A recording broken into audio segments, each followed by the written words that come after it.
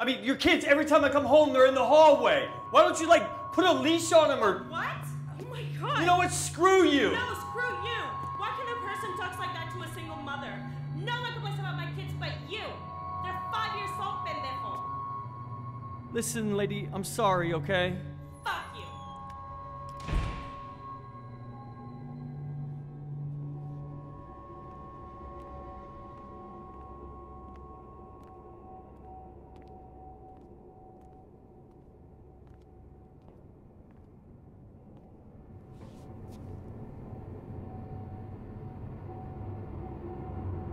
Don't I know you? I don't know. Do you live here? I'm visiting a friend.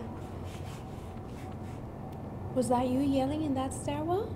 Yeah. You know, some people, they don't care where their kids play, and it's just that they're all over the place sometimes, and it's just that these... You want to kill those fucking kids, don't you? No. I mean, no, it's nothing like that. I just... Then do it. Kill them. What are you doing? You can't just pull out a gun. That's a fucking gun. Get that thing out of here. What if somebody fucking comes in here and sees you with that? Oh, I get it. You can make all the noise here and be a big shot to your boss, your brother, but deep down, you're an unsure little shit with no balls. Castrate a little ball. Where the fuck are you? How do you know that?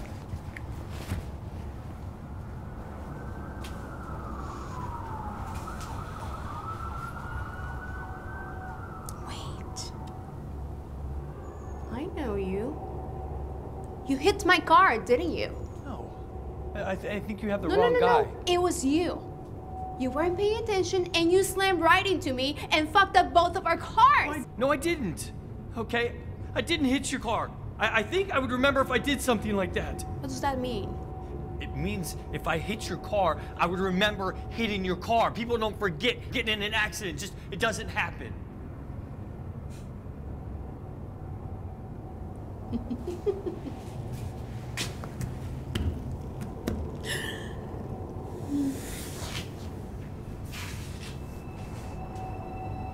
But it happens with you, Charlie. How do you know my name? You should know. You're the one who has seen me places, creeping around, trying to get to me. Here I am. Ta-da! What are you going to do?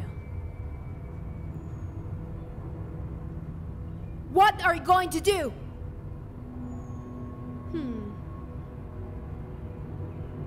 That's what I thought. Ciao.